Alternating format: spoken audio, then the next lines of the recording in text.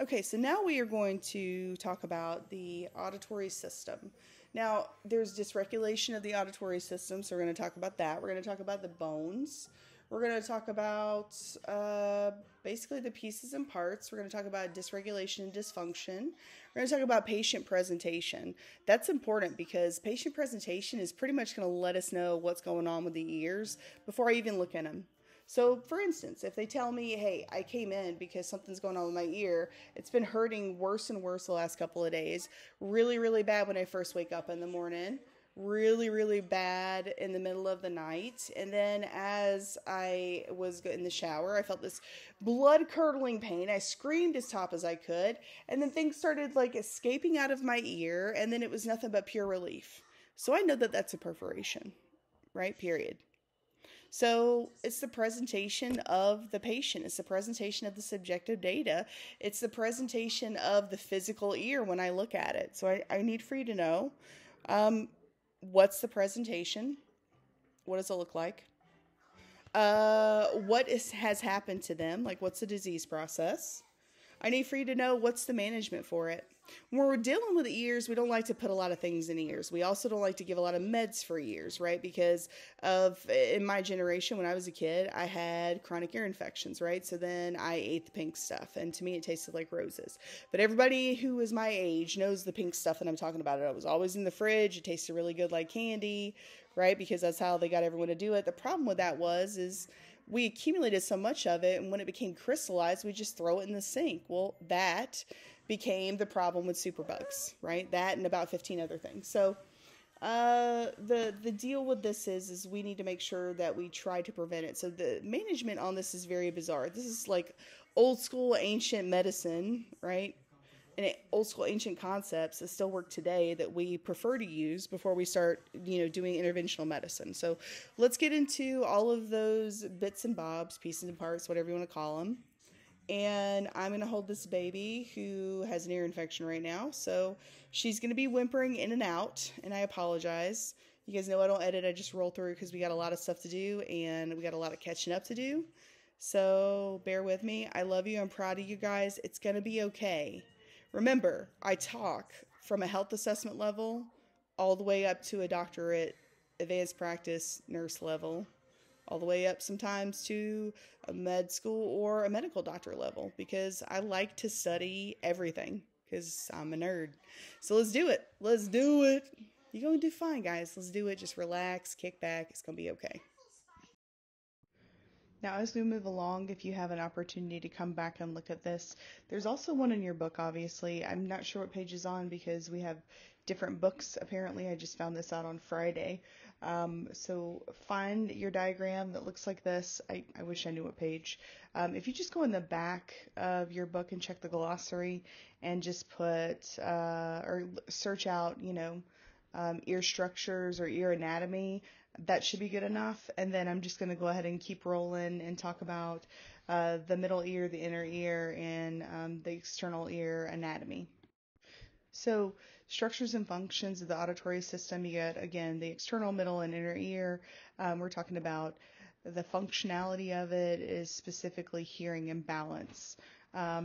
The central auditory system is cranial nerve 8, vestibular cochlear, and it is attached to the auditory cortex of the brain. Again, it transmits and processes sound and creates equilibrium within the body or destroys equilibrium depending on if we have a dysfunction of that area. Okay, so the external ear is comprised of the auricle, or what they call the pinna, the external auditory canal, which is separated from the middle ear, and by a disc-like structure called the tympanic membrane, which you know is the eardrum. The ears are located obviously on either side. Sometimes when the ears are lower set than the eye level, which is where they're supposed to sit, that is a precursor or an indicator for having a specific cognitive delay, which we will talk about later. That's, I think, when we get into neuro, that's when that'll come up. Let's see, what else can I tell you? Oh yeah, the auricle is attached to the side of the head by the skin. It's mainly cartilage except for the fat and the subcutaneous tissue in the earlobe. Let's see what else. The auricle. So it aids in collection of sound waves and their passage into the auditory canal. Just anterior or just in front of that to the external auditory meatus is the temporomandibular joint, or what they call the TMJ. The head of the mandible can be felt by placing a fingertip in the external auditory meatus while opening and closing your mouth. You'll feel a lock or a pop out and then back in again. The external auditory canal is approximately 2.5, 3 centimeters in length. The lateral third of it is elastic cartilage and dense fibrous framework to where the thin skin is attached. The external auditory canal, let's see what else, ends at the tympanic membrane.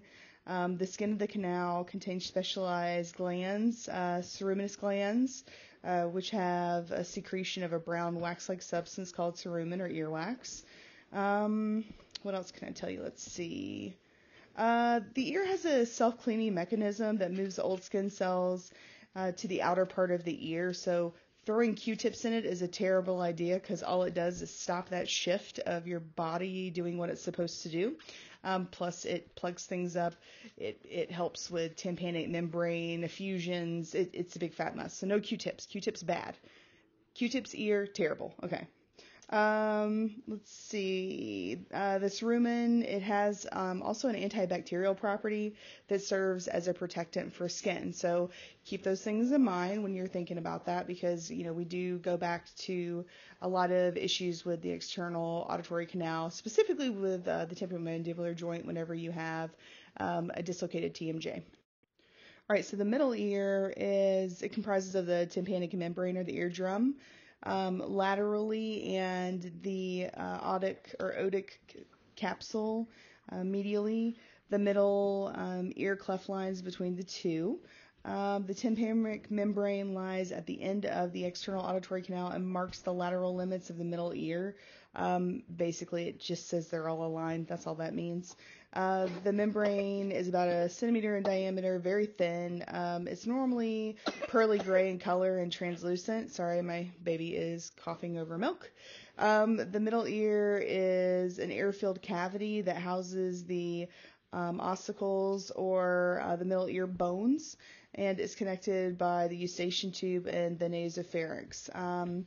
It's also continuous with some air-filled cells in the adjacent mastoid portion of the temporal bone, which is another cavity or area of cavity. The middle ear contains the 3 smallest bones or the ossicles of the body. That's the malleus, the incus, and the stapes. Let's see, what else is there? There's 2 fenestrae or oval round windows in the medial wall of the middle ear, which separates the middle ear from the inner ear. There's a foot plate of the stapes that sits in the oval window where sound is transmitted to the inner ear. The round window provides an exit for sound vibration, so you process that through your cochlear nerve 8 again.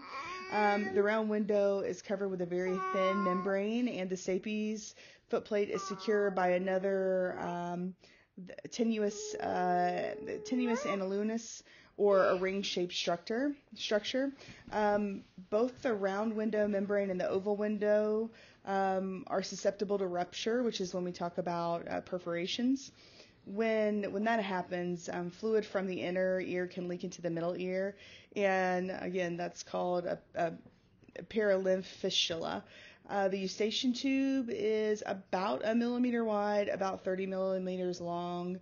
It connects the middle ear to the nasopharynx. Normally, the eustachian tube is closed, but it opens by the action of the palate muscles when performing like a Valsalva maneuver, or what they call vagling down, or by yawning or swallowing, which is why you hear this pop, pop, pops whenever you do that. The tube serves as drainage and a channel for normal and abnormal secretions of the middle ear, and it equalizes the pressure in the middle ear with that of the atmosphere. And this is where we get into issues with balance if that pressure is off. I always talk about the atmospheric pressure, and when it gets a little too high or a little too low, that's when you usually have that default and that feeling of dizziness, that feeling of vertigo, that feeling of walking sideways, etc., etc. So the inner ear is housed deep within the petraeus portion of the temporal bone. The organs for hearing are the cochlea, and that deals with, the semicircular canals that work with balance, as well as cranial nerve 7, which is a facial nerve, cranial nerve 8, which is vestibular cochlear. They're all part of the complex anatomy. The cochlear and the semicircular canals together constitute the bony labyrinth. And the 3 semicircular canals, posterior, superior, and lateral, lie about 90 degrees to one another and contain sensory receptor organs related to equilibrium. So this is where we have the dysfunction when we do have that vertigo. These receptor end organs are stimulated by changes in the rate or direction of an individual's movement. So it's a quick change. She said it's a quick change as well. So there you go. The cochlea is like a snail shape. It's a bony tube. It has about 2.5 spiral turns and contains the end organ for hearing. It's called the organ of Corti, FYI. Within the labyrinth, it is not completely filling it. It lies within the membranous labyrinth, so keep that in mind. The membranous labyrinth is bathed in a fluid called perilymph, which communicates directly with the cerebral spinal fluid of the brain via the cochlear aqueduct. So the membrane labyrinth comprises of the urticle, the saccule, the semicircular canals, the cochlear duct, and the organ of Corti. I think that's everything. The membranous labyrinth holds fluid called the endolymph. There is a delicate balance of the perilymph and the endolymph in the inner ear. Many inner ear disorders occur where the balance is disrupted. You have something like angular acceleration, which results in the movement in the inner ear fluids in the canals and stimulates the hair cells of the membranous labyrinth. This results in electrical activity that travels along the vestibular cochlear division of cranial nerve 8 to the brain. A change in head position and linear acceleration stimulates the hair cells to the auricle. It also results in electrical activity being transmitted to the brain by cranial nerve 8.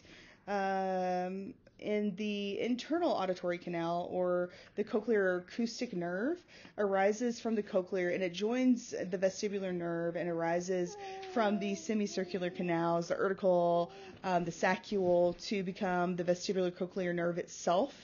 Joining the nerve in the internal auditory canal is the facial nerve, and the internal auditory canal takes these nerves and their blood supply to the brainstem to send signals and messages around. Now, do I expect you to know all of this? No, that's crazy. But I want you to understand the anatomy behind this, because it will come back later, and when you hear these weird words like organ of Corti, you will have an idea of at least where it belongs. So you'll know, oh yeah, that's right, Molly was jibber-jabbering off about that, and it's in the inner ear somewhere. All right, cool, I can go from there. And my kid's laughing because she gets it. All right, so next slide.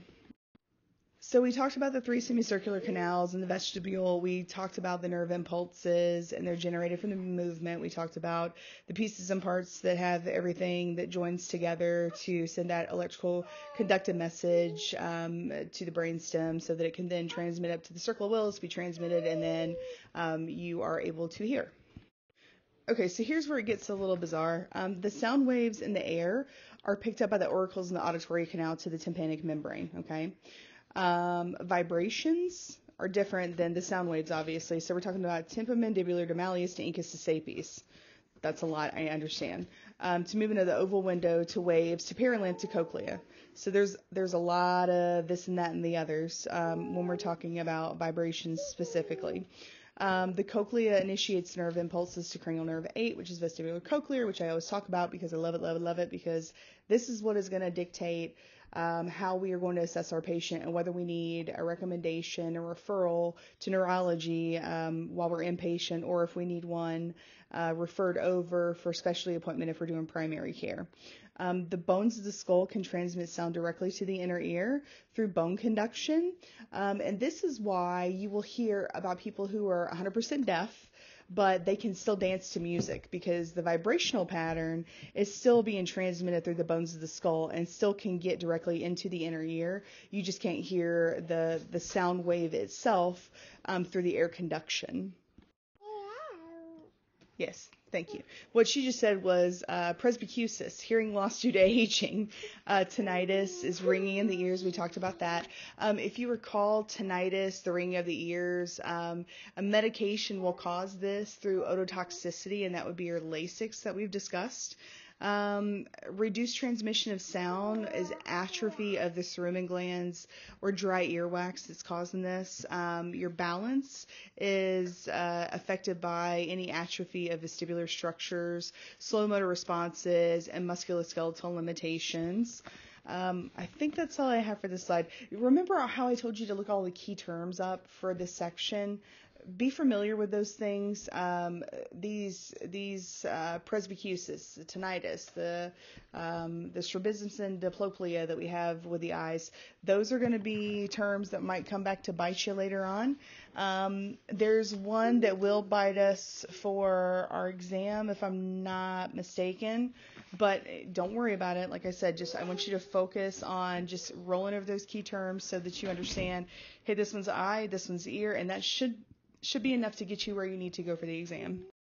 Okay, so when we're talking about vestibular balance, vertigo, this is when the person or objects are moving or spinning, and it's stimulated by head movement. So any movement whatsoever is a bad day for them. Nystagmus is another side indicator that you have a true vertigo, because you're going to have abnormal, like doll-like movements or blurred vision within your eyes. And there's a test for that, and we'll talk about it in a little bit, especially when we get into neuro and our neuro assessment to test for those things. So subjective data. Subjective data can also be objective data in some instances, and that's when we're going back and looking at childhood propensity. So we do our history, and we might hear that a person has, one or two incidences of ear infection as a kid, or we can hear that, it happened essentially monthly or bi-monthly. It would be just a massive problem. But we have Care Everywhere with an Epic, so we can actually check as far as 15 years I've been able to do before. So we can actually see these appointments and see what's happened or seeing what the end result is, or looked at the medications that they've taken. So it's subjective because we get the information from the patient, which might yield some type of variance, but it's also objective because we also have it in their H&P. Systemic conditions, head injuries, allergies, current symptoms, family history, all of these are subjective because, again, it's not an end-all be-all lab value or definitive from a physical assessment. Okay, so functional health patterns, look at your table on 21-2. That is going to kind of give you a little synopsis of the auditory system, the functionality, any health history that you need to get, health perceptions, health management patterns. It's all in your textbook. When it comes to gradual versus sudden hearing loss is never a good thing. So you can perforate an eardrum with sudden hearing loss. You can wake up one morning and that tumor that you have in your head is just gotten big enough to make you completely deaf on one side, or have bilateral hearing loss if that's the case. An M16 can perf your eardrum if it's loud enough and you've popped it that many times. So there are different types of preventative measures, like, hey, dummy, if you're going to shoot an M16, wear your hearing protection. Little simple things like that. You'd be surprised at how much easier it is to not perf something on the inside of your ear when you have proper protection against hearing loss. Okay, so this slide basically says when you're dealing with the auditory system, a lot of things can throw it off. So one of the things is ear pain with chewing or swallowing. This can be a couple of things. It's usually an indicator for an inner ear infection. Alcohol, sodium, dietary supplements, these things can also change the fluidity in your body. Sodium specifically is directly tied with Meniere's disease. So if they have exacerbation of their Meniere's, they need to back off the sodium. And oh, by the way, I believe we might have talked about that in review. So there's that. Dentition, we also have straining issues. So when you strain, you increase the pressure in your ears, which means they're going to pop. They're going to sometimes sound like there is someone crumpling paper in your ear, and it hurts. It physically hurts. And then we have balance problems that have an onset, a duration, a frequency, and that is generally correlated with whatever we have going on the inner ear or sometimes the middle ear. Okay, so sleep rest patterns with tinnitus. So people who have tinnitus, I know you've had tinnitus before. You've had a very quick ringing in your ears out of nowhere, and you're like, whoa, that's really high pitched and kind of annoying. It kind of sounds like something's buzzing in your ear. When I'm talking about tinnitus in this case, I'm talking high pitched ringing, doesn't stop. You literally want to just, grab everything out of your ear and just throw it across the room because it's that annoying. It goes on for days, weeks, months, and then it shuts off, and usually you lose your hearing. Now, in the case of ototoxicity with Lasix, the tinnitus sometimes can get so high-pitched, and then that's followed with just complete nothingness, and sometimes that is permanent. Most of the time it's semi-permanent. Most of the time you just get the basic ringing in your ears, but it can become a bigger issue depending on how much you give, how fast you push it, and how dehydrated they are at the time. You'll see these people with massive amounts of tinnitus because it'll be so difficult that they can't pay attention to what they're trying to watch on their TV program. So they will literally crank it up to 100, not because they can't hear it, because they can. It's because they want to drown out the sound of their tinnitus. So the ringing in the ears is so annoying that they would rather kick the volume up to 100 just to hear something other than the ringing. This, I do recall, is a quick blurb that we talk about on our review session. I'm sorry, I'm literally watching my child step on an Aquafina bottle and look at me like, hey, what you doing? Hey, what you doing? You should play with me. Hey, what you doing?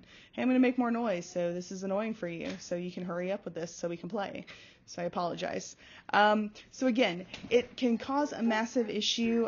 You will talk to these patients, ask them about their hearing loss, and then when they tell you that they crank up the TV all the way just to go to sleep, you're going to ask them about tinnitus and assess for that because you're going to know that that's the problem at hand. Again, this is on the review. Honey, you can't brush my hair with a makeup brush. It doesn't work that way, okay? You're better off with a fork like Ariel. Just chill. I'm almost done. Okay, sorry about that. All right, so I think that's all I have for this slide. We'll keep on going. So when we're talking about auditory system issues, there are a lot of instances where a person's life is completely different. Sometimes you go into neurosensory overload when you have conditions like Meniere's. I know that Meniere's is directly tied with autism. I can't tell you the why behind that, but there is about 42% of people who have autistic spectrum also have Meniere's. I am one of those super duper lucky people, so I will go from being totally okay to popping my ears the wrong way or chewing on something, and then I go from that to super dizzy. I've dealt with it for my whole life, so I'm pretty good about knowing when it pops up. I keep Dramamine in my purse at all times. Anyone who knows me knows that when it happens, we usually go deaf for a month at a time. It's usually whenever we have pressure changes.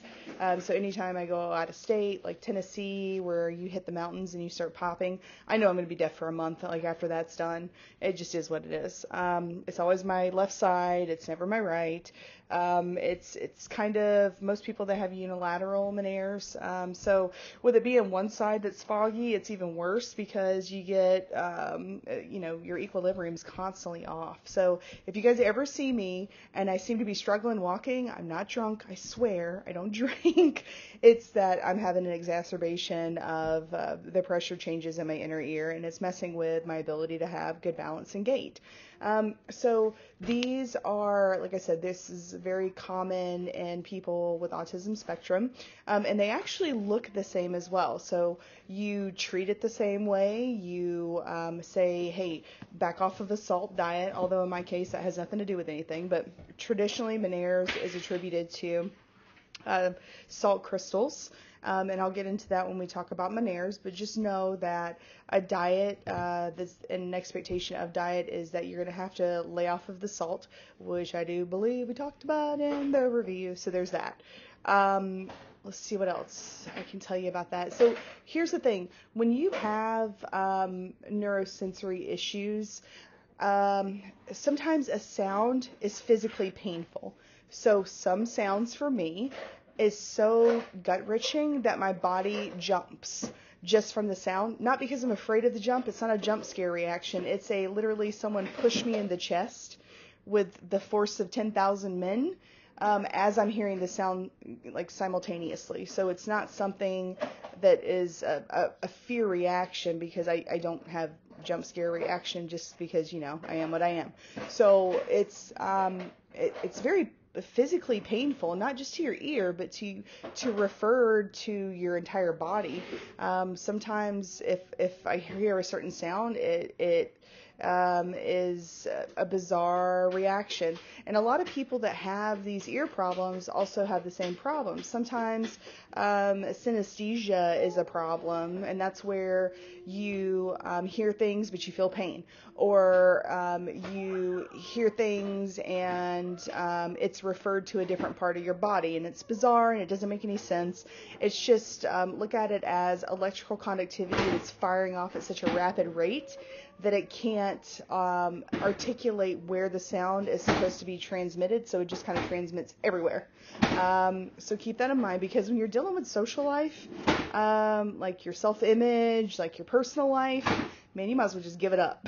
Because I'm going to be honest with you, it's really hard to relate to another individual. It's bad enough with autism spectrum disorder, but it's even weirder when you have something like that and you're trying to keep your cool on a first date.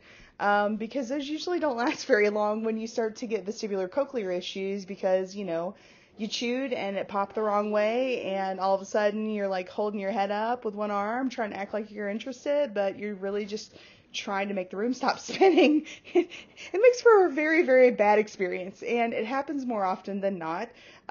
So I will tell you that it will absolutely cause a strain on your self-actualization. So keep that in mind, because it's debilitating sometimes, especially if you're an older person and it's never happened and it happens to you and you realize that you have a benign meningioma that's literally sitting on that cranial nerve, and you wake up one morning and can't hear on one side and don't know what the heck's happening. So I think that's all I got for this slide. I'll keep on moving forward. So I'm not going to get into sexual reproductive patterns because that's silly. We're not going to go there, not with this.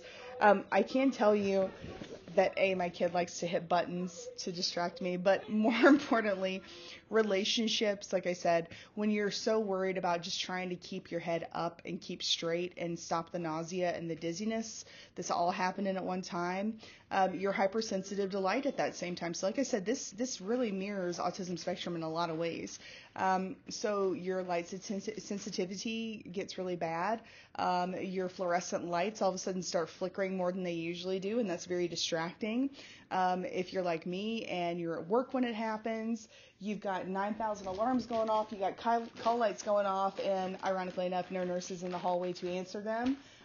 Usually your techs are frustrated and exhausted because they run around like crazy people trying to manage their day, and then they have to tag along and take care of nursing stuff too that's delegated. So it's really hard to walk in a straight line, right? Well, when alarms are going off and lights are going crazy and physical light is flashing all over the place, it really hinders your ability to, to do that hobnob with people and relate to them while you're in a work environment. So you don't make friends very often because you're just trying to keep afloat and you're trying to keep from falling down. So keep that in mind, because these guys will have a lot of problems, and it's embarrassing. There, I said it. It's embarrassing for me to know that I'm having an attack and my balance is off and I don't know how long it's going to take to fix it.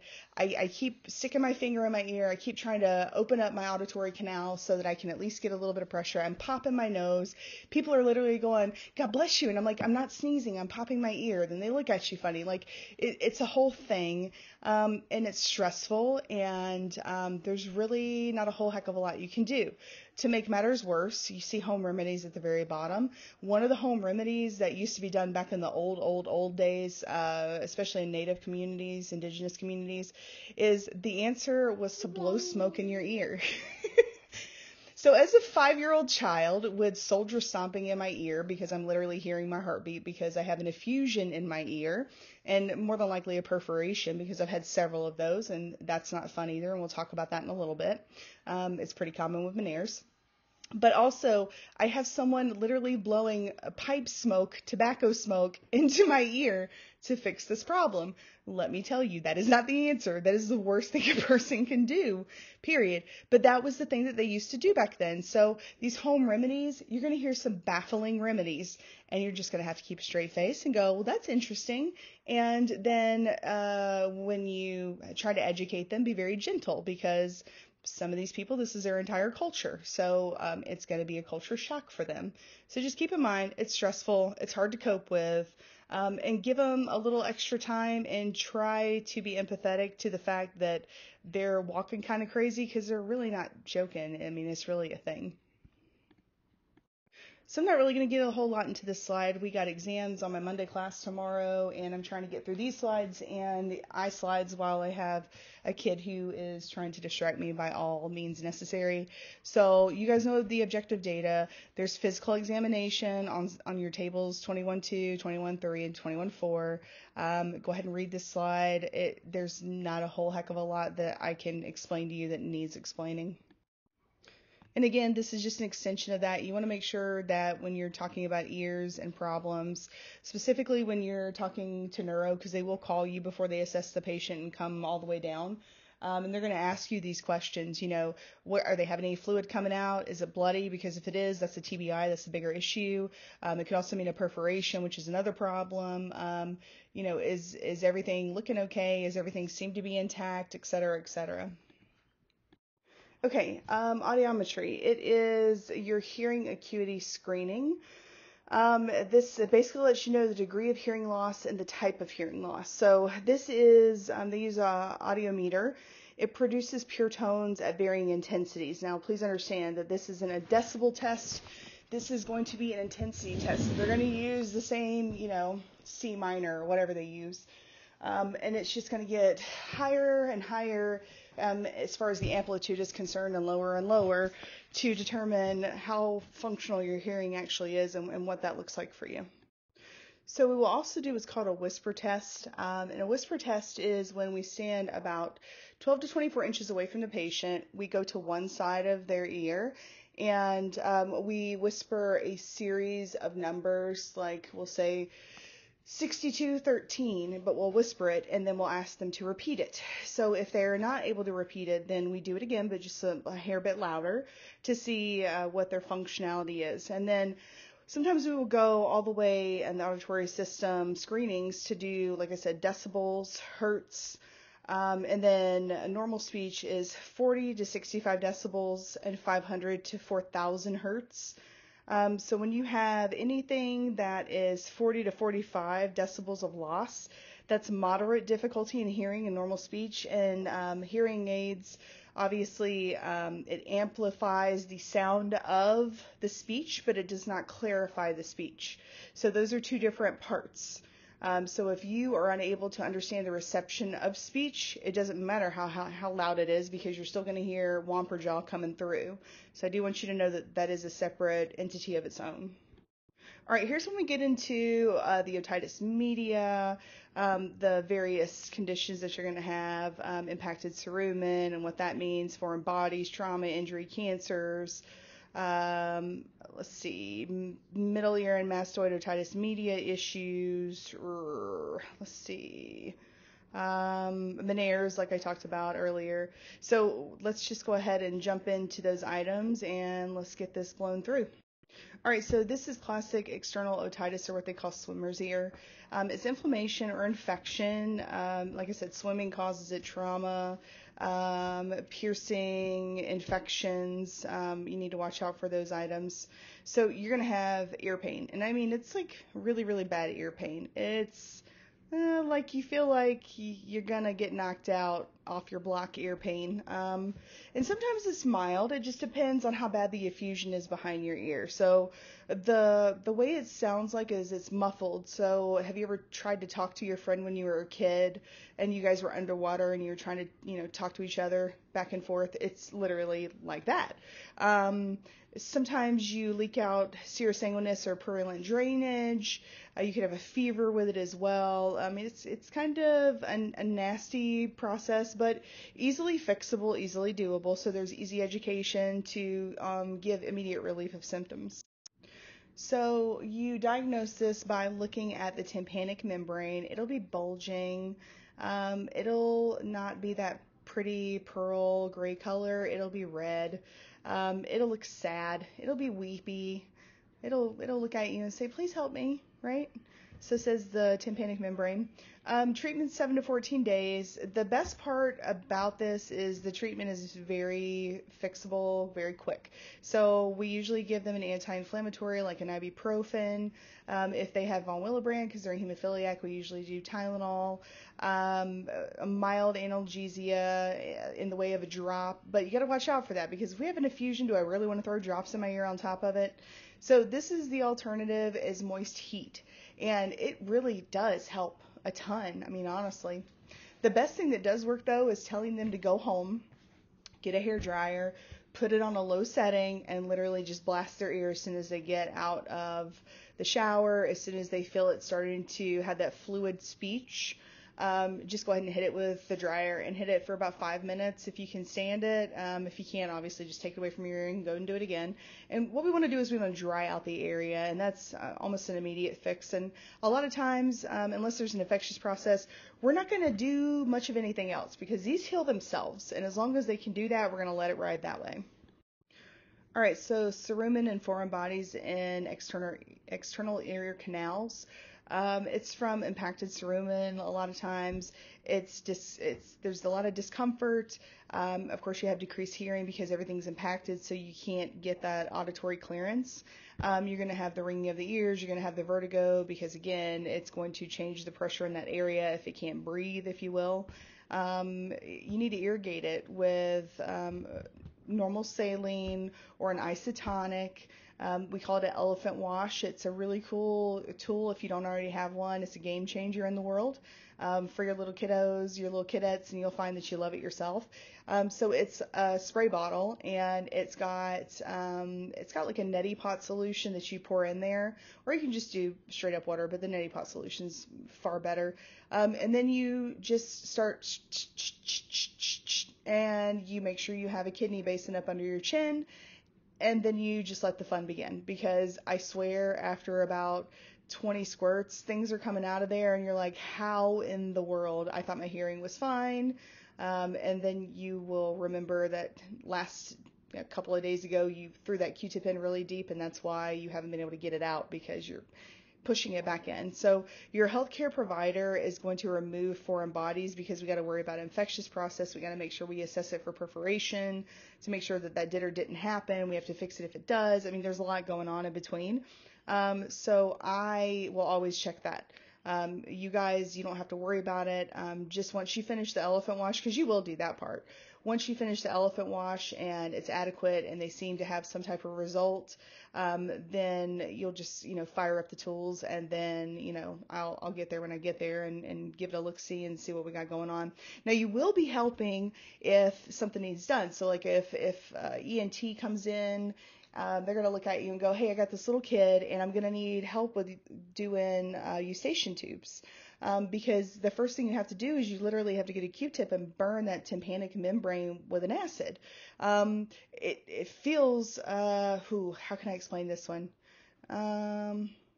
It feels like if you bit your tongue and weren't expecting it, but in your ear. Yeah, that's about right.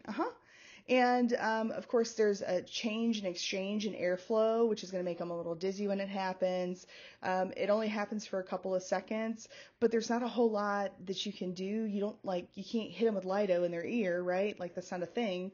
So you have to just go through the scream. I know that sounds terrible, but there's a small solution that kind of numbs it a little, but buddy, it doesn't do a very good job.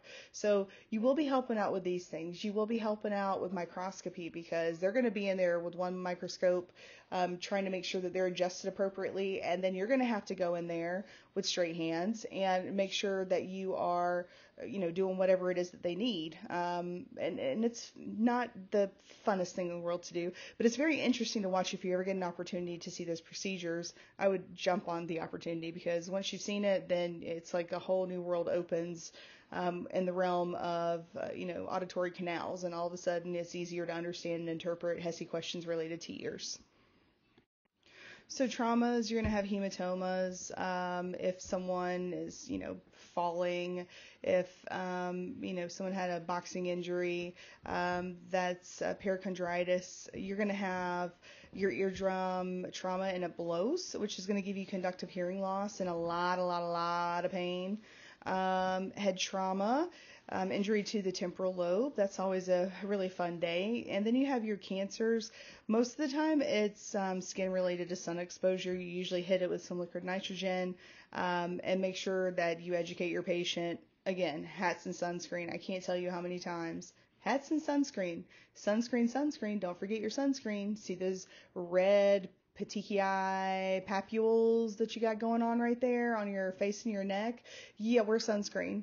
That may have been on your review if I recall, so just keep that in mind. So as we get into the middle ear and farther into the ear, the infection becomes more infectious than something that is external. It's getting to the hardwire and the really fragile mucous membrane, so that's why it's so easy to get infected if we're introducing anything that's foreign. It's usually in your tympanum, your ossicles, your middle ear. You're going to get swelling. You're going to get red. You're going to get pressure. It's going to throb like the dickens. You're going to get bacteria, so sometimes you get some purulent drainage. You'll have that bulging membrane that just looks like it's about to pop. And it's miserable. When you shine a light on it, because it's so translucent, it's like looking inside of an eye. You know how it's got like that haze of red orange from your light as it touches the skin? It's kind of that deal because it's a translucent process because that it's been stretched beyond its ability, basically. So keep an eye out for that and know that you need to fix that quick because the next thing is a perf, and that's never fun. Also, you can get fever, you're going to get body aches because it's weird. When anything in your face hurts, I don't know what it is about your face and your lymph nodes of the neck. When those guys start feeling just icky, not even terrible, just icky, your whole body aches along with it. Have you guys ever noticed that? It's so bizarre. But I think it's because we're so used to never having pain in our ears that when we do get it, our body just goes into overload and everything just starts tripping wires. So keep that in mind. It's incredibly painful to have these middle ear infections, so you need to get on them as fast as you can. So you usually have oral antibiotics and eardrops. Again, the eardrops, you got to be kind of mindful of them when you're dealing with a swimmer's ear and it's that kind of pressure. A lot of times they will tell you to just dry it out versus deal with eardrops, but sometimes it's so painful you don't have a choice, so they will use that alternative. Sometimes they have to do surgery and a meningeotomy or a myringiotomy, depending on how you want to pronounce it. It's meningeotomy. You will, have to have things pried open in a pond, and they have to sometimes break areas depending on where the location is. They also have your tympanostomy tube, and that ventilates the ear. We also have the traditional eustachian. And then you need to make sure that you're on an antihistamine and a nasal corticosteroid because a lot of times this is an allergic process and that's how you end up with these infections. So an effusion, we talked about it. It's inflammation in the middle ear with fluid collection. It feels full. It sounds funny, like the water talk. It pops. It ruins your hearing. It is basically concomitant with acute otitis media that needs to be taken care of. It could last weeks. It could last months. It just depends. And then all of a sudden, it resolves itself without treatment, and it recurs. If you had middle ear infections as a child, it's absolutely going to carry on into adulthood. I've had nothing but ear trouble, and it's to the point to where when it happens, it barely even bothers me anymore because I've learned how to recalculate my body system so that I can go back to functionality fairly quick. Although sometimes it does really knock me for a loop, and that is a figurative and literal joke. So there's that. So chronic otitis media mastoiditis also could be painful. Sometimes it's not painful at all. It just depends. Sometimes there's purulent drainage. Sometimes there's serosing. It just depends. That seems to be kind of the running joke about middle ear infections. It could be nothing, or it could be a big thing that is, cataclysmic to your functionality. So you need to make sure that you are doing those exams. Or that you're setting your physician up for those exams. Sometimes they do a culture and sensitivity of the fluid that's in there. Sometimes they do an audiogram. If that doesn't work, they do an x-ray to see if there's any TMJ or any of those inner ear bones broken, although it's very, very hard with an x-ray. MRI they'll do, and then CT scan with contrast is their absolute last-ditch effort to figure out what the heck is happening. So do keep that in mind. So our goal is just to clear the infection and make the patient feel better. I mean, it's pretty simple. You want to get the drainage out. That helps because it helps with that effusion, helps that skin go back to being its normal size and shape. Sometimes you have to do a mastoidectomy. Sometimes there will be impaired hearing. Sometimes it's temporary. Most of the time it's temporary. Make sure that you are doing the warm compresses. Make sure you're doing all the things you need to do to help tilt the head into a pillow so that it can catch drainage, so that it can drain down. All the things that make complete and total common sense. So you guys will not have any trouble with any of these questions. So these are hereditary autosomal dominant diseases of conductive air hearing loss in that system in young adults. Sometimes they don't know until it's so bad it's too late to really do much of anything to help fix it. It prevents movement of the foot plate and the stapes, and the reason that no amount of hearing aid is going to fix that is we're talking about amplification versus that area, that bone physically doesn't move to collect that data. So it's a complete change and a reduction in the transmission of that vibration. And I can hear something, but you got to remember, I want you to think of vibration is the ability to push something with your finger. So I produce words, but essentially when you're talking about metaphysics, you produce words, and as you're producing those words, it just kind of stands in the air. Now, the vibration with which you produce within your diaphragm will physically push it and make it accelerate. So sometimes if I speak really loud, it's because it sounds like this, and then if I speak really fast, you're getting that vibrational pattern a little bit faster. You see what I mean? So it depends on how I enunciate my word, which will be determinant of how it's going to be forced into your ear, if that makes any sense at all. So it's not going to work if that plate doesn't move because it can't collect the vibration. So essentially, it just kind of stays in the air and just kind of dissipates and evaporates, if that makes any sense. So I want you to know the difference between the two because you'll occasionally get an NCLEX question that's going to ask you to decipher the two, and you'll need to know that in the question in order to answer it right. So just keep the two in mind. This isn't a amplification issue. This is the plates don't move issue. Okay.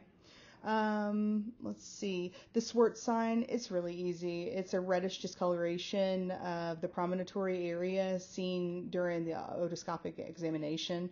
The discoloration is actually a result of the increased blood flow to the promontory due to the characteristic otoscleric lesion that's in there. So big words for, don't worry about it. It's not going to be on your test. You're never going to be tested on this. Don't even worry about it. Just know Swart sign has something to do with the ear. How about that?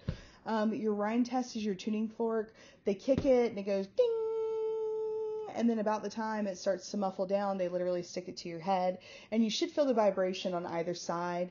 They'll ask you if one's weaker than the other, or they'll ask you if you feel it at all, and then of course they do the traditional audiogram as well. All right, so otosclerosis. So it's just like atherosclerosis, just for the ear. How about that? That makes it easy.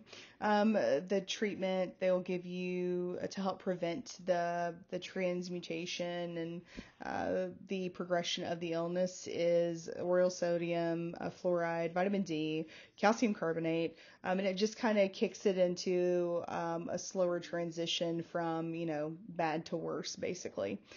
Hearing aids obviously are a thing.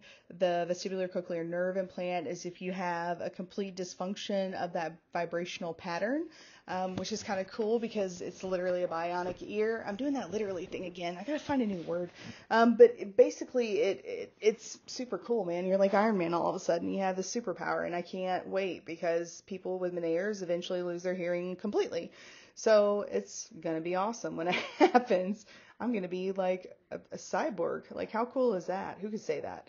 So let's see. Patient education, avoid sudden movements. Yeah, because the pressure changes. That sucks. It's quite miserable.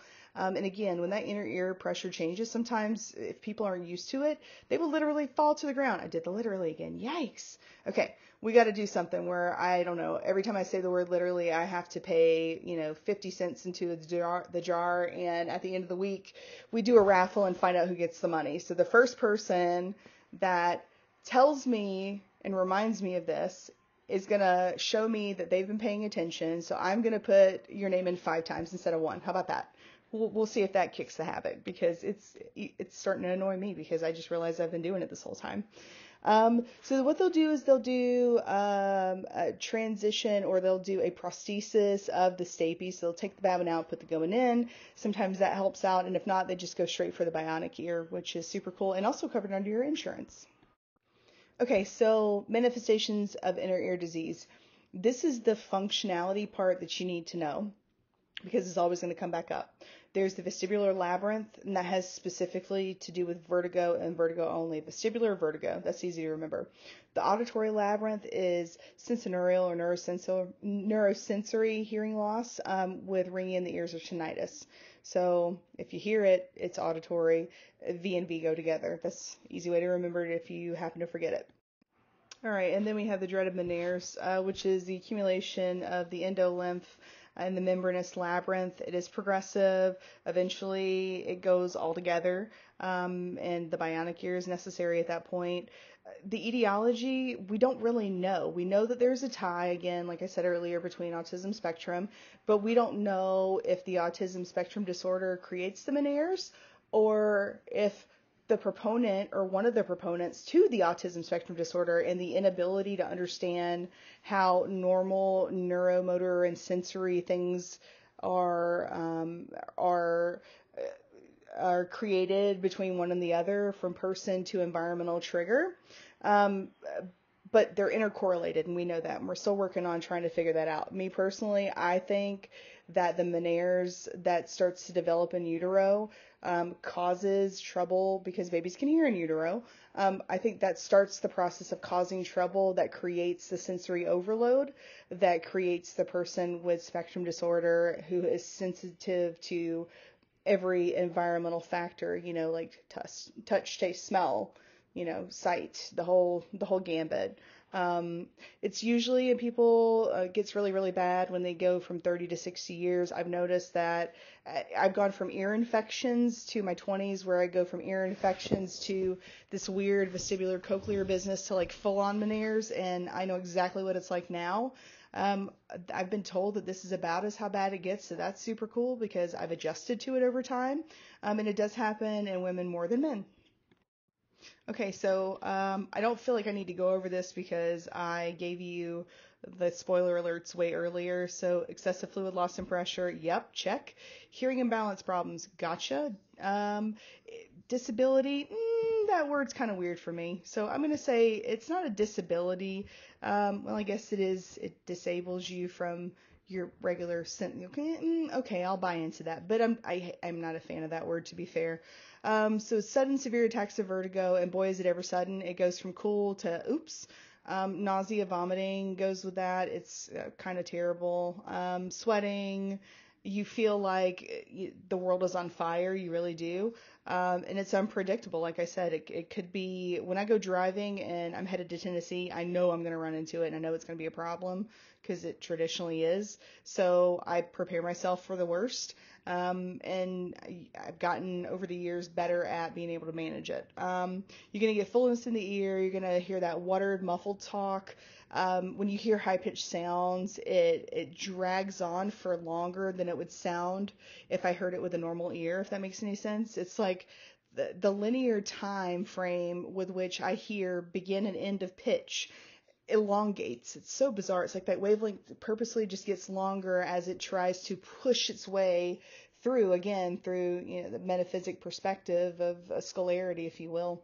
It pushes through and it takes a lot longer. And it's miserable. Like I said, it's really hard to understand what someone's doing. So you learn how to read lips, which is why I always joke, hey guys, I read lips because of what I have. So y'all better watch out what you're saying, because if I look at, 200 yards of pace, that's enough for me to be able to tell what you're saying. So watch yourself. And it's a running joke because I really don't care. You guys be you. Some experience feelings of being pulled to the ground. Like I said, these drop attacks, like everything's cool, and then you're down on one side, like eating the pavement. It's really that dramatic. Again, I haven't had this happen in probably 25 years. God, I'm old. Yeah, at least 25 years.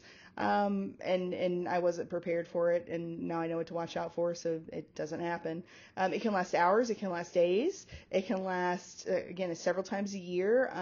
My hearing loss is always left side. It's usually for a month to a month and a half. It happens twice a year. It's on clockwork. It's actually coming in the next couple of weeks, so I'm super excited about that.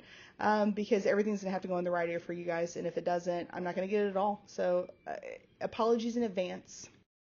So when we're trying to diagnose how bad the Meniere's is, we do a couple of things. We do an audiogram like we always do, to see if they have those low frequency receptions.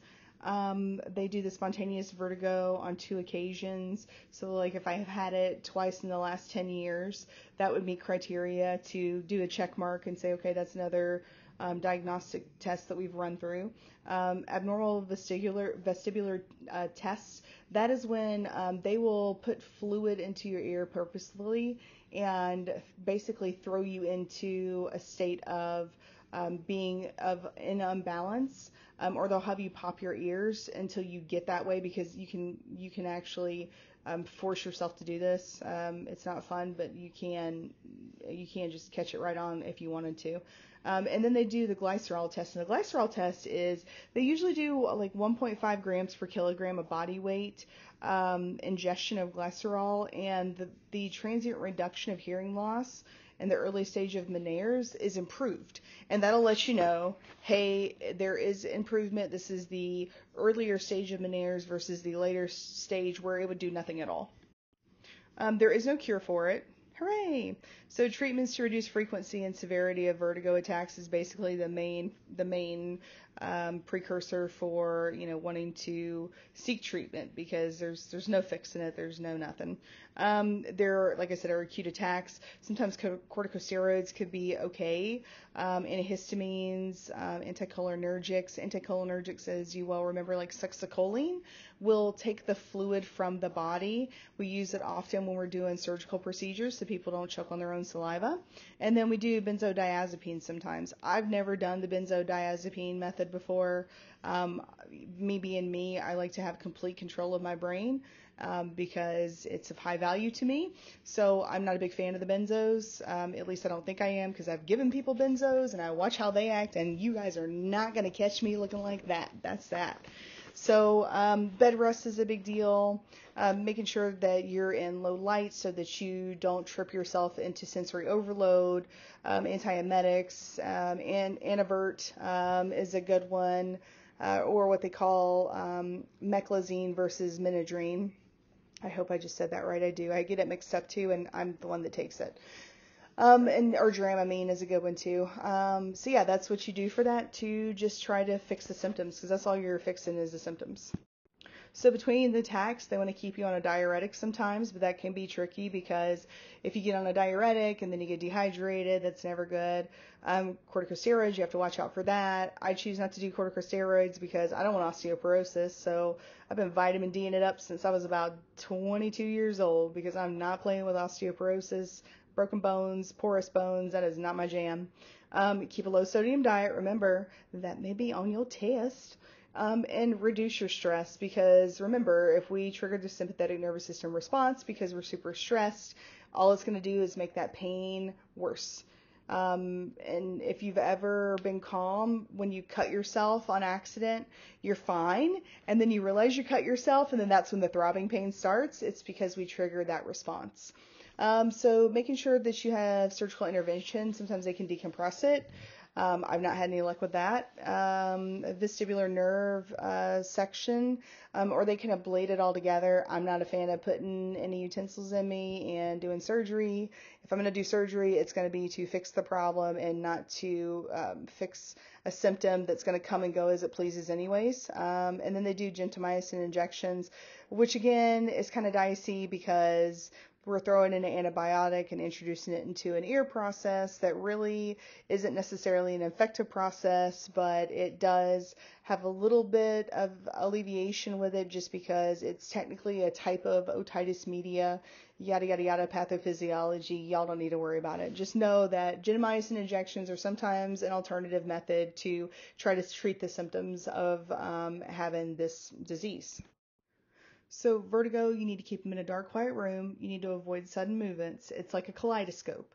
And if you move and the room is already moving in an opposite direction, it's really going to throw them off. It's really going to make them super nauseous. So make sure that's going on. Closing eyes, I don't agree with that. So if you close your eyes and then you open your eyes back again and the vertigo is still there, you just introduced it all over again for the first time versus the theory of desensitization, which is what I would do and what I do. I usually hit the corner of the wall and I focus on that until it stays still. And at that point, I'm good to go because I have changed the process in my brain, which tells my body that that is aligned in that place and it is not moving anymore. But of course, if your book says do close the eyes during vertigo and that's a option, do that. Just whatever the book says. Avoid fluorescent flickering lights and TV. Yeah, it's like a light show going on at all times. It's like watching a thunderstorm that doesn't stop. With fluorescent lights, and it can make you feel like you're about to seize sometimes because it's like, oh boy, I can't deal. And then make sure that you get them an emesis basin. I've never been physically sick from an episode, but I've been awful nauseous and felt like, oh boy, this might be it. But I've been lucky enough to not have that happen. And again, when you're dealing with someone who has transient Meniere's, like they just kind of get it out of nowhere, or they get it late into their 30s and they haven't had all of these signs and symptoms like I have before, it hits them like a ton of bricks versus someone who's been dealing with it since they were a kid. Because some of these people, they get it and it's more of a trauma-related incident versus a genetic proponent.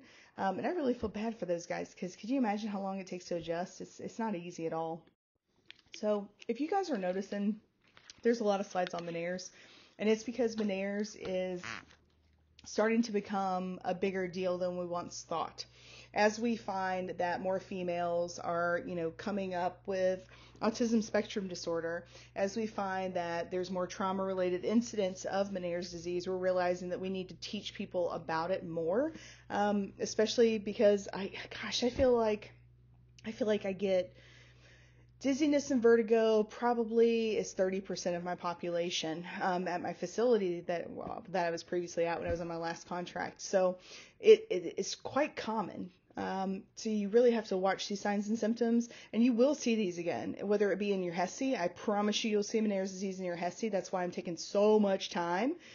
Because if you know me and you know who I am and I tell you about my disease process and it is 100% on point with our slides, you will not forget it. I'm not sitting here trying to tell you about my life because I just need for everyone to know, how I exist in the world, because I honestly don't care. What I do care about is you succeeding, and you can associate it with the person that you see every single day. And it's also kind of funny when I have an episode and you're like, hey, are you drunk? And I'm like, no, I don't drink. And you see me trying to get my bearings about. So again, if that happens, I'm sorry. Um, so it's going to be easy for you to remember. It's going to come up on your NCLEX. Gosh, how many questions did I get on ears? Probably 10. Yeah, I was that person who got ears and eyes, but more ears than anything, which I was cool with because I was like, oh yeah, I know that one. That's the easy one, right? Because I've had ear problems my whole life. So make sure you know the ears. They really like to hit hard on ears, just because it has so much to do with vestibular cochlear dysfunction, tumors, facial nerves, cranial nerves are involved. It's a big thing. So you got to hit hard on this. I'm so sorry. So from the last slide, I also wanted to mention, in addition to everything else that we talked about that you need to do for patient safety, you also need to monitor intake and output. And if you recall, the reason we're monitoring intake and output is because we're giving them what? Diuretics, so that we can kick off of this fluid whenever we have these exacerbations. So you got to make sure that they're peeing and they're getting enough fluid intake, because we can fluid overload and basically do nothing because we're, introducing more in there, or we could do the inverse and get so dehydrated that we start having problems with the rest of our body systems. So vertigo is also caused by free-floating debris or ear rocks. In the semicircular canal, it's usually attributed with head movements that are done pretty fast. This is what you call BPPV, benign proximal positional vertigo. So the treatment for this is wild. It is a wild ride to see this happen. The symptoms, they get nystagmus. It's awful. They get loss of balance. They get severe nausea. These are the guys that drop to the ground. They get auditory and vestibular testing to say that, hey, that this is it. And then they do the Epley maneuver. Now, if you have any physical therapist who is specialized in vertigo treatment and management, what they do is they literally get your head and they slam it down as hard as they can. I'm not even joking. The way they did this 25 years ago is even worse. 25 years ago, they would tell you that the way you fix this is you go to your knees next to your bed, if your bed was short, and if it was tall, get on the bed, and you would literally throw your body down into the mattress, if you can believe that that was the thing. And that was how you would shake up these crystals, because I'm telling you, you can literally hear these crystals in your ear sometimes because they get just right where they need to be annoying, and it literally sounds like rocks scraping together, like you're trying to scrape and start a fire type of a deal with some flint. It is that bizarre of a sound, and it will trip you up when you're talking because you'll focus on that more than what you're saying and forget what you're saying, which makes you look like you're incompetent, and then it causes a whole bunch of social issues, right? Because you're so hyper focused on this weird sound that you have in your ear. So that is the Epley maneuver. It is quite, like I said, if you ever get an opportunity to see these guys in action, it is wild to watch it. It's something else for sure. All right, you get the acoustic neuroma as well. Unilateral benign tumor where vestibular cochlear nerve or cranial nerve 8 enters the internal auditory canal. Early diagnosis is important so that you don't keep compressing on the trigeminal and facial nerves and arteries, because this can cause trigeminal neuralgia. We will get into that neuro. It literally, there's 50 cents. It literally, there's $1. Makes the most painful feeling you've ever had, and it's going from everything is fine to I've physically gotten stabbed with a 4-inch K-bar, which is a military grade blade.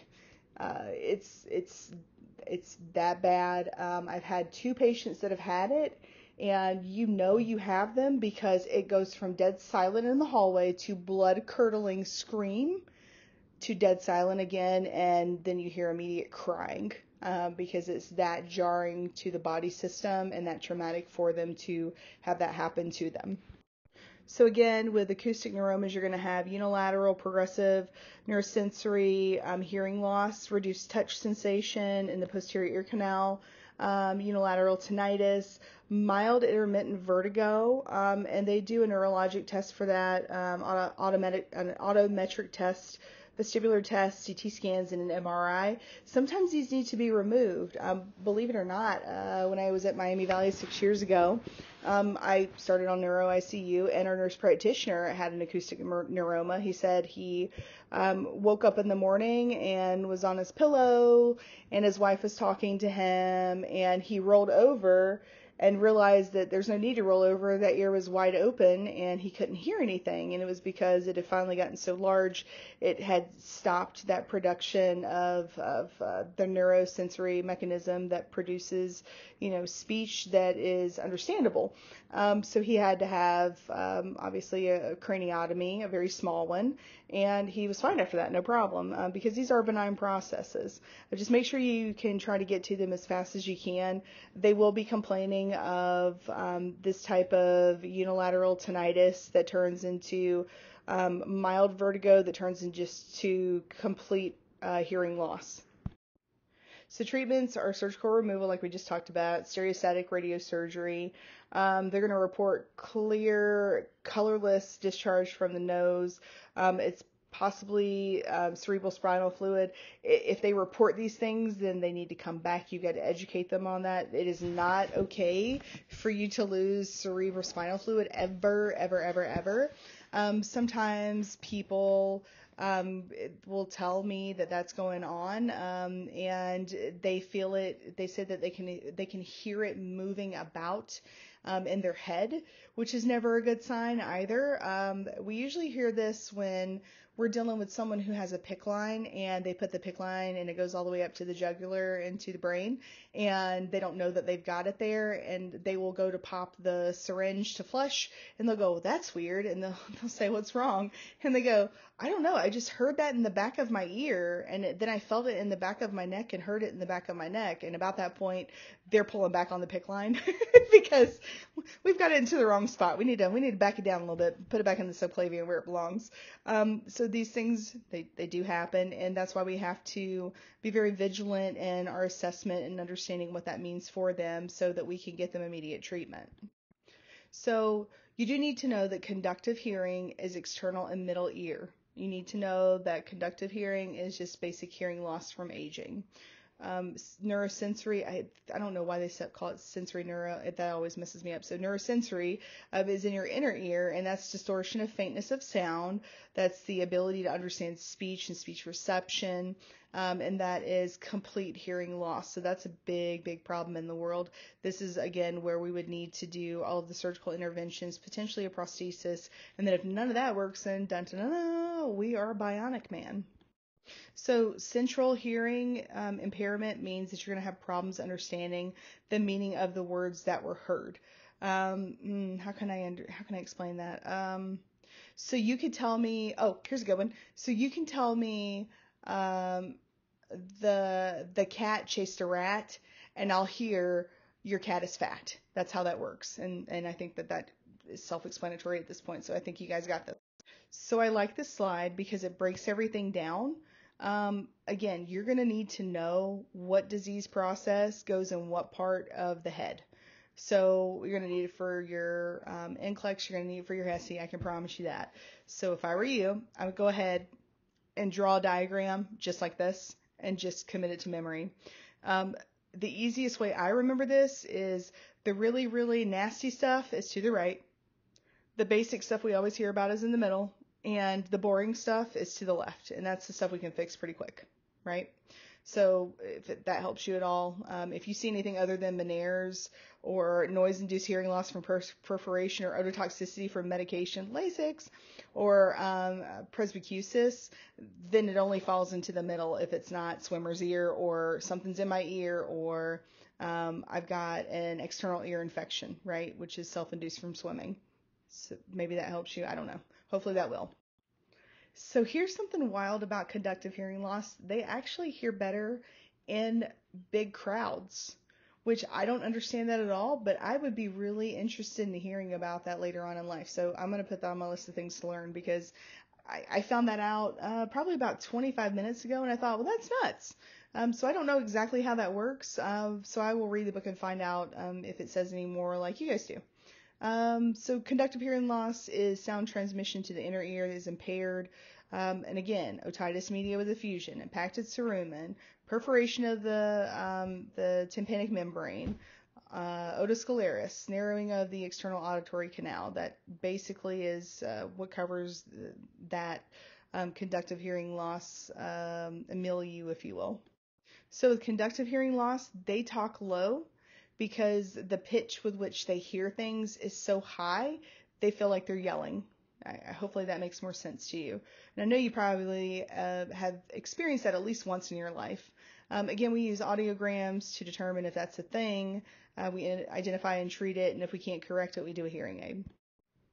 So neurosensory hearing loss is you can hear, but you don't understand the speech that you're hearing. So it just sounds muffled. It can lead to many misunderstandings.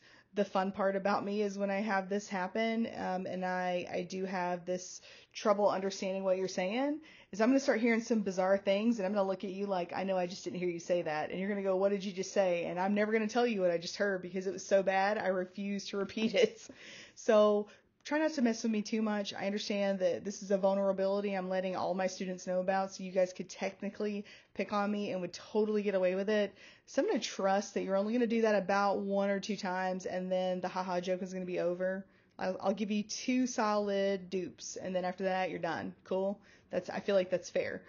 Because I have told you, which means I've set you up for failure already, because everyone's excited now about doing it. It does sound muffled. It is difficult to understand. Again, audiogram and hearing aids, and then you're done.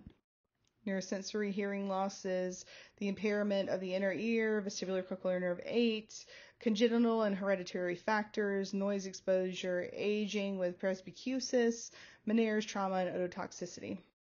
Now, in addition to Lasix that we already know, which is our loop diuretic, there are other medications. So aspirin will do it if you have an overdose of aspirin. So people who try to take their lives in adolescence often do it with aspirin because that's all their parents have. So they will, I almost said the L word, they basically just take, a whole bottle of aspirin, and it causes severe tinnitus. We still have to pump their stomach because it can cause a lot of problems, specifically with their liver, with their belly, and ulcerations. I mean, it's a big thing. And it's a terrible thing as well. So that will absolutely cause it. Antibiotics, certain ones will. Vancomycin, I believe, is one of them. I might be lying to you. Double check me. NSAIDs will do it as well. Anti-malarial agents. Oh boy, if you ever went overseas and had to do anti-malarial agents, not only do you have weird dreams like, pigs are biting your feet, but this is a pretty common occurrence with the hearing loss as well and the severe tinnitus. Chemotherapy drugs can also cause this problem because it kills kind of everything because it's a non-specific target. So when you're dealing with mixed hearing loss, you are dealing with conductive and neurosensory causes. So you're going to have the best of both worlds. Central and functional hearing loss is more central nervous system related, and you can't interpret the sound. And you have to go to hearing and speech services to get a host of functional tests to make sure that things are running appropriately. And if not, then you might have to get a turbo ear or a hearing aid. And if that doesn't work, then of course we go to the bionic. It can be physiologically or emotionally related because a lot of times when you have a great deal of mental trauma, or you have a history of seizures, or you have a tumor, it will cause instability to interpret that sound. Remember, if I'm upset, then all my senses are triggered, right? Because we're in a sympathetic nervous system. So everything is heightened. So you become Peter Parker that gets bit by the spider the first couple of minutes of it, right? As soon as he gets home. So these things are going to amplify. So the things that you hear, because you're in high alert and because you are in a very emotional state, you're going to have disruption of that speech. It's normal. If you're thinking irrational, then you're not perceiving rational. It's common sense. You guys got this one, so I'm going to stop talking about this one because you don't need me to. So genetics, hereditary hearing loss is a thing. It alters your function. You have 400 syndromes that include hearing loss along with other clinical abnormalities. No pressure. So this is why it's so important in your assessment to be very specific about what's going on with your patient. Do I spin? Does the room spin? That kind of thing. So clinical manifestations of hearing loss and deafness. Inappropriate responses. Straining to hear, cup in the hand, doing the, you ready? The, huh? Right? The leaning into you and breaking your personal bubble. Reading lips, that's a big one, let me tell you. Increased sensitivity to increased noise, sudden hearing loss, sudden deafness, rapid loss of hearing, right? Usually just affects one ear. It is a medical emergency if that just happens out of the blue. It usually means that there's a perforation, which is never good, and we'll talk about that here in a second, I do believe. By the way, the signs and symptoms of hearing loss, you need to pay attention to those because I believe it's on your review. So I need for you to know that when they do the right, or they ask you to repeat, or they cup their hand, or they lean into you and break your personal bubble, that is directly associated with that.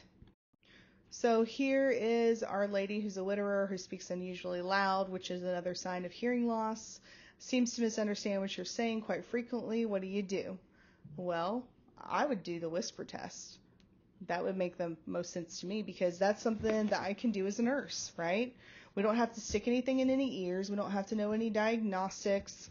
I don't have to perform any, audiology testing that I don't have in a clinical care setting or in an ECF setting or in a primary care setting necessarily.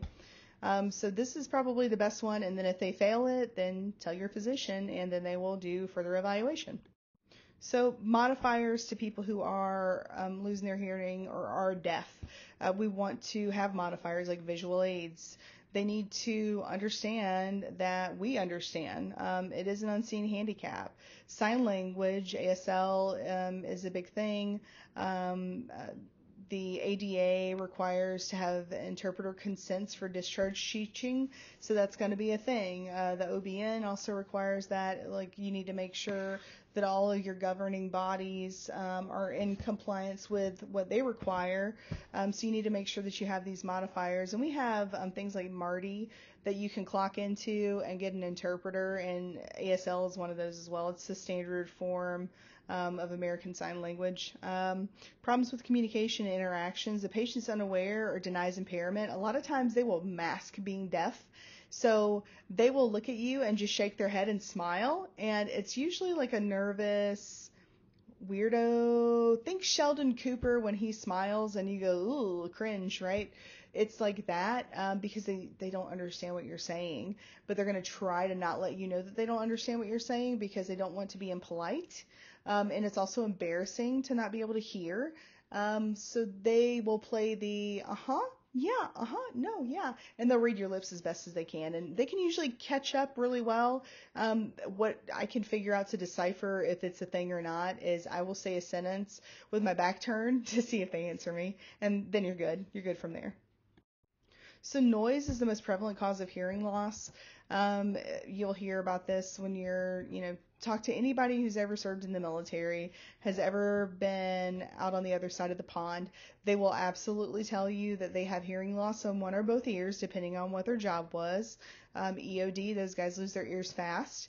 Anyone who's infantry, they will lose their ears fast. Anyone who does aircraft, or flight line or PAX terminal, they're going to lose their hearing very easily. Even with the earplugs, it doesn't make a difference, right? Because over a period of time, your body adjusts to the vibration you have around you, and anything other than you sticking it in so hard that it gives you an ear infection, I'm talking about the squeezy earplugs that you use, it really doesn't make a difference. It makes a difference as far as the amplitude is concerned, but a lot of times the vibrational patterns within a jet engine is very jarring, and that's why these guys crouch when they, take stakes out and such. So you got to keep that in mind because they can still wear their protective hearing gear, and it doesn't make a difference in the world a lot of times. So we want to promote health and hearing. You need to make sure you do a noise exposure analysis.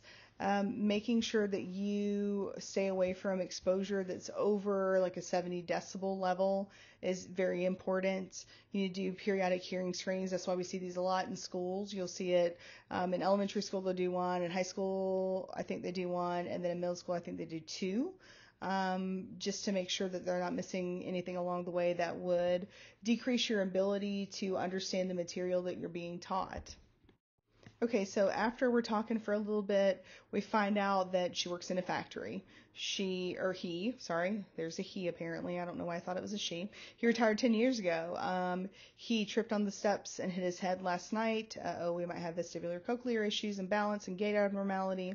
What types of hearing loss could we be experiencing? What would you set it? So let's keep on moving on with our case study. So you continue and you realize that they've been recently on antibiotics for UTI. Why is this complete review of medications especially important in this case? Well, we just talked about it earlier. What causes this abnormality of hearing, which can sometimes cause this abnormality of balance? And the answer is medication. Specifically what? Antibiotics for UTI. So that makes 100% sense. So maybe this is a medication issue and we just need to swap medications and lay off the other stuff. All right, so health promotion, immunizations. Fetal damage can be caused by viruses, so you want to make sure that you get all of your injections that you can get. Immunizations, I'm a big fan of them. I'm a big fan of not getting terrible things because I didn't get an injection because I was afraid of a needle. So try to do health promotion with that. Try to get these guys vaccinated like they need to be. Make sure you do it with children and adults. So there is a huge incident a new prevalence of old diseases that we used to have that are coming back. So let's see, what's a big one? Measles. Measles used to be almost not even a thing anymore. And then we got my generation that came through and was like, I'm going to do everything organic. And I think that's rad. Good for you. That's amazing. And then they go, I'm not going to give them MMRs. And then all of a sudden, measles and mumps is a thing. And it's debilitating. And it can cause really, really big problems. Like, people die from this stuff. And they didn't, they thought the federal government was, putting nanobots in their immunizations and their kids were going to get microchipped. And I'm like, really? Have you ever heard of a little thing called, I don't know, an x-ray of your head? Because you would see it, so stop. You've had 15 MRIs because you're a hypochondriac and keep saying you're having a stroke. Please stop. That's nuts. Now, if there's a religious preference, I totally get it. I totally dig it. 9 times out of 10, though, it's just based off of the fact that they don't understand what it really means. They think they're doing a really great thing. They think that they are protecting their children from an environmental problem. And I get that and I understand it, but they don't look at the science. They just hear what they hear on TikTok. And guess what? TikTok is not a doctor. I watched TikTok a couple of days ago and I laughed at some of the things that I heard because they're really teaching these people these things and people are believing them and they could not be farther from the truth. So unless they have a medical degree and have dedicated their life to science, we need to find a way to get them to understand that that's not a thing. So good luck. I'm still trying to figure it out. If you guys find out before I do, educate me. Let me know because this is something I can never tap into. These guys are that adamant about not giving their kids immunizations no matter what the cost, even if it hurts other children. So just, if you figure it out, let me know. That'd be great. So again, we want to teach them to stay away from ototoxic substances. Industrial chemicals are a big one. Make sure that if they work in a factory, they're getting proper monitoring. There should be someone who works within EPA standards to make sure that the chemicals do not get into the pores of someone working in a factory, so they don't get exposed to these contaminants. But sometimes it also just happens. So just make sure that they are getting checked out every so often, and to make sure that they're letting us know what these chemicals are, so we can research them and then see if these have ototoxic properties if they do have that exposure. So when you're dealing with assistive devices and techniques, you're going to have to assess a fitting sometimes with the audiologist or specialist. And then when you get them in the hospital setting, you need to make sure that you are very tender and careful. These things are easy to break. Some of these have little filaments that act as vibrational receptors. So they literally stick, dang it, $1.50. They stick into the inner ear itself, and by doing that, if you touch it the wrong way, it pops off and you break it, and you don't mean to. But it provides amplification, it gives you sound lateralization, and you understand and discriminate speech. So it's a big deal that you have these. You have to have someone who is going to wear them. I don't know why you would even bother spending $1,000, $2,000, sometimes $5,000 on something to improve your hearing, and you would rather be deaf and put them in a case. Usually this happens in gentlemen. If you guys find the answer why, please let me know, because I am dying to know, because I've never understood that whatsoever. I want to be able to hear. If someone's coming from behind me, I want to be able to be ready to fight back. Like, that's just me. That's just my deal in the world. I don't see why people wouldn't want to feel the same way. So make sure that we are doing everything that we can to encourage them to put these on so that they can communicate, because it'll make you depressed if you're not able to communicate with other people. I mean, it's just, it's a proven fact. So we want to do everything we can to help them out. All right, here are the types of hearing aids. The one to the far right is the one that usually has that filament I'm talking about. It's usually clear, and then it has a ball at the very end of it, and that's one you really need to be careful for. The first three aren't that big of a deal because there's not a whole heck of a lot you can do to do it wrong, and that's all I got for this slide. So when you're using these hearing aids, you really, really want to make sure that you're in a quiet environment when you start it, because you have to titrate this thing, right? We got to crank it up, we got to tune it down, we got to make sure it's good enough. It's not blasting in our ear, but it's not quiet as a church mouse. So the last thing you want is a bunch of barking dogs and a holiday party going on around you, right? Like, keep the family away until you get adjusted to this, because there is an adjustment process. Progress to the outside, then go to public places so you can see if you got to tweak it again. A lot of these have noise canceling on it, and a lot of them don't. So it's a lot of tweaking until they get used to it. And that's probably one of the reasons why, now that I think about it, they don't want to necessarily deal with it, because they're in a new environment and it's just too much for them to deal with when they're feeling sick. Maybe that's the answer. You want to store them in a cool, dry place. You want to remove the battery. You want to change the battery appropriately, because if these batteries explode and the acid comes out of it, then it's going to mess with your hardware. Clean them weekly or at night, because you're going to get ooky gooky things on them. So you want to keep them nice and tidy. And that's all I got for this slide. Okay, so we're talking about assistive devices and techniques. We have these implantable devices or semi-implantable. So the one that's fully implantable picks up and transmits vibrations and amplifies sound. So does the other, but it actually has better functionality. I had a friend who had a cochlear implant, and he was amazing. So one day we were out at the football field, and he goes, because I used to be a children's minister. So I had him on one end of the football field, because there was a school there and a football field. And he said, "Hey, Molly, real quick." And I said, "Yeah, what's up?" He goes, "Walk to the other side of the football field." And I said, "Why would I do that?" And he goes, "Because I want you to whisper something to me." And I'm like, "Well, what am I whispering to you?" He goes, "I don't know, figure it out." He'd had this thing maybe 2 weeks. And about this tone I'm giving right here at 100 yards away, I, gave him a sequence of numbers. And I came back and I said, "What did I just tell you?" And he literally gave me "Oh man, this $2. Gave me a high five. And on his hand, he wrote what I had told him. And he was trying to show me, but I high-fived him because, again, I don't get social cues. But it was amazing to me that you could hear 100 yards out this volume. 100 yards. I mean, that's incredibly impressive. That's why I'm so excited about this piece. And this is a partially implantable. So you have the box behind the ear, which is like a computer chip, which is why I think you sound bionic, because you are bionic, and that's amazing. Versus the fully implantable, which doesn't have that piece and part right there. Some people, it really bothers them. I don't care. I mean, who wouldn't want to hear it 100 yards away at a very, very low tone? That's fantastic. I'd do whatever to be able to hear like that, because you'd be amazed at what you figured out in the world, right? So that's all I have for these. Just remember, the partially implantable is removable. You take the box off, you put the box on, you charge it, the whole nine. And then the fully implantable, you don't even have to mess with it. It's just there.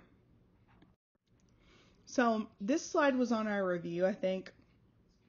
Lip reading is a big deal for people who have hearing problems. We live by it. That's how we function as we're waiting for our acuity to come back. If we're some people that have acuity that comes back, the visual cues that you make on your speech, I understand that's half of your speech in my brain. So I'm trying to, because I can't hear you when it happens, I'm trying to read your lips and understand your facial movement. And luckily I've had cognitive behavioral therapy, so I know what goes with what now versus me not knowing anything. So I will be able to look at you, and if you are thinking about something else other than what we're talking about, I might think that you might be mad at me. Because if you're thinking about something else in your subconscious brain, you're relaxed. But if you have the thinking face that I have, which usually comes with 3 initials, and the first one's R and the last one's F, and I'm not going to go ahead and say it, but you get the gist. If I'm lost in thought, and I'm also connecting with somebody through verbal speech, you will think I'm angry if you can't hear. Because I've heard that, I've had people literally, dang it, 250. I've had someone come up and go, "Hey Molly, are you okay?" And I'm like, "Yeah, I'm cool. Why? What's up?" "Well, you're quiet." Well, yeah.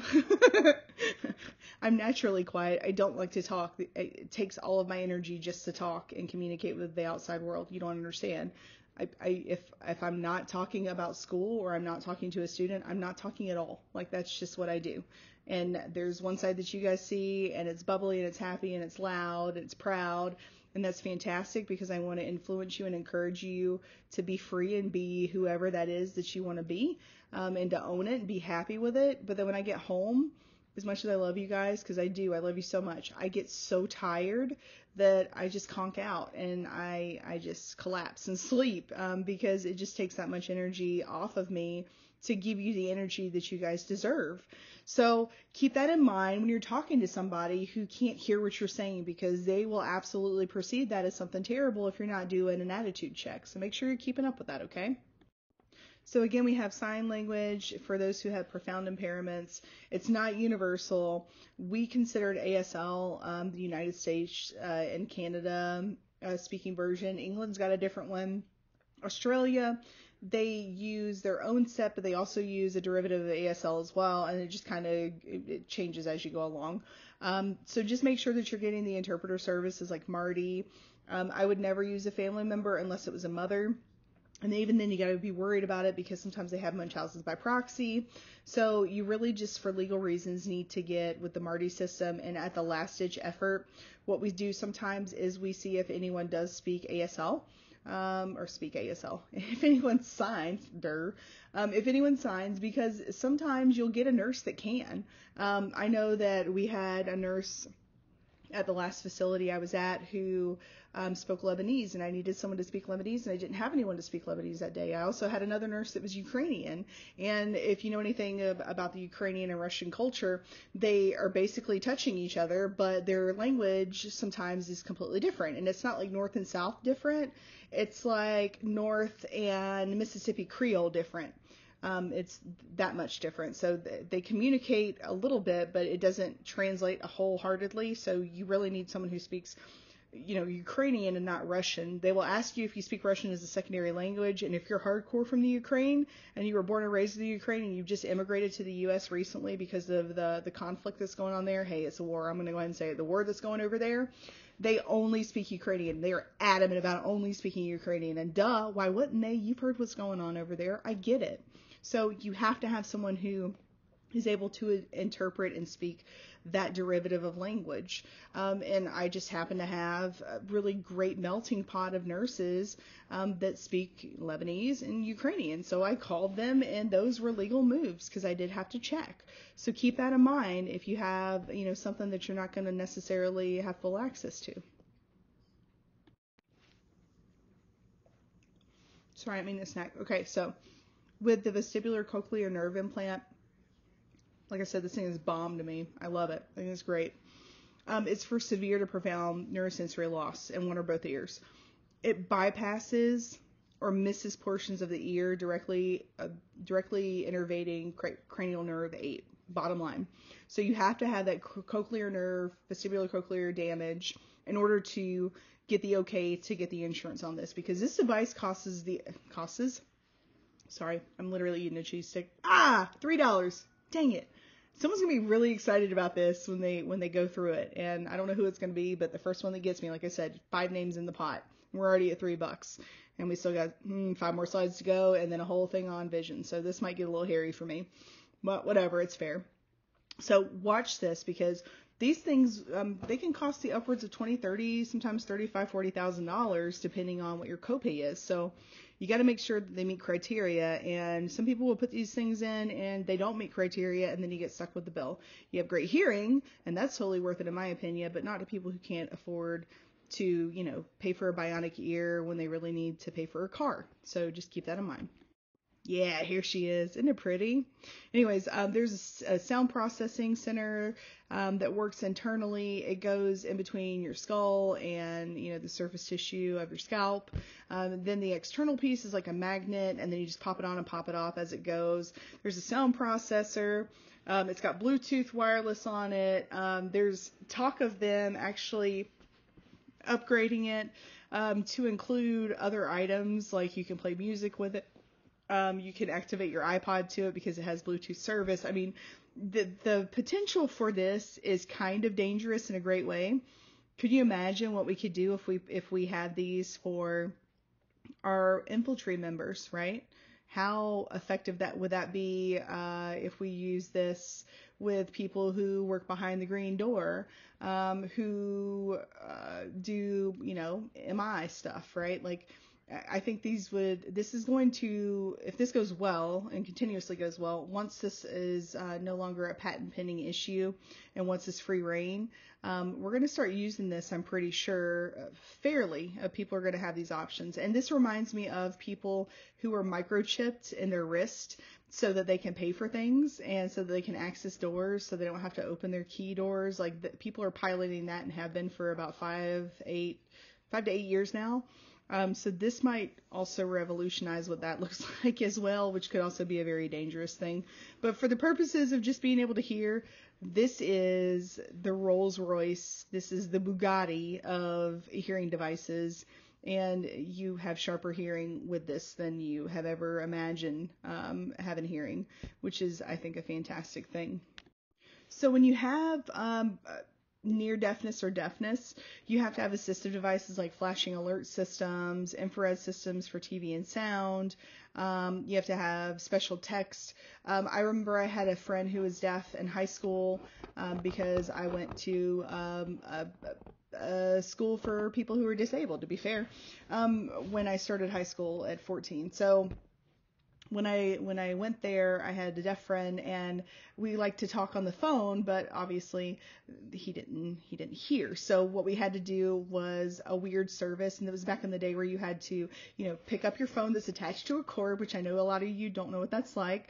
That was, secured to the wall, and then you would call the communication service, and what they would do is I would speak to the representative, which was really weird at 14, but hey, it was cool, it was whatever.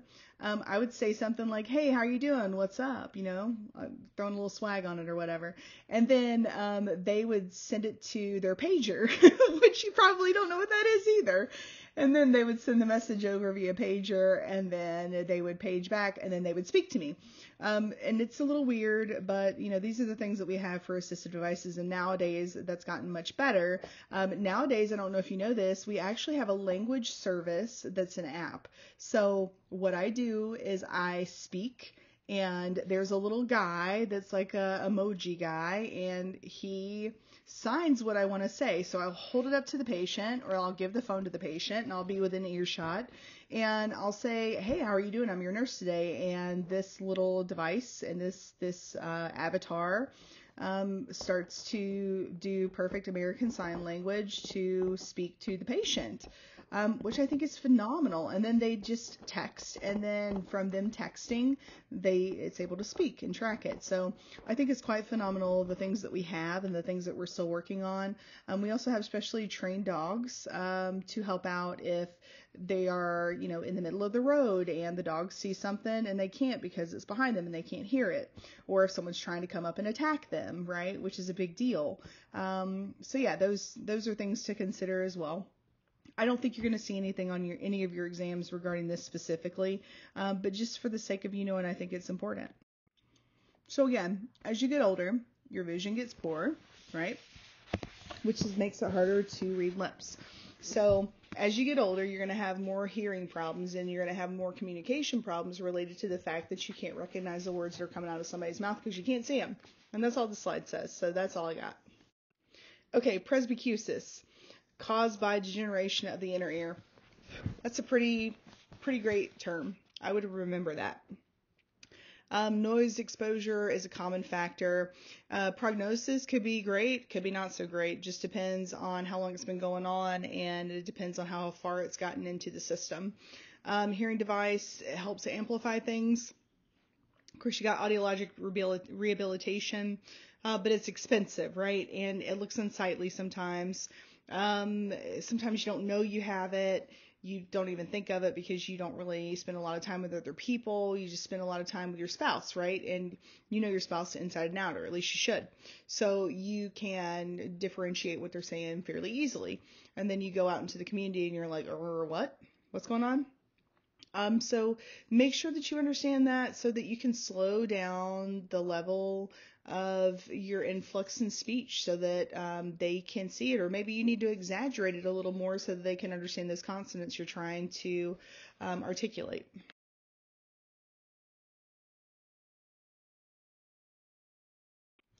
So what are some verbal aids we can use? Well, we can use simple sentences. We can write names for difficult words, right? We don't want to shout. We want to use a normal tone.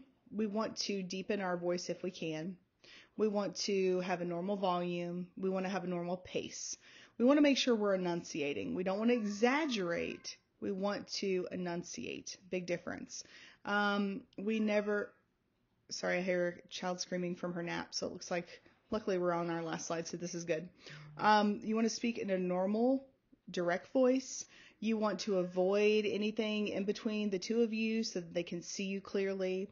You don't want to have a distracting environment where they can't focus on what you're saying.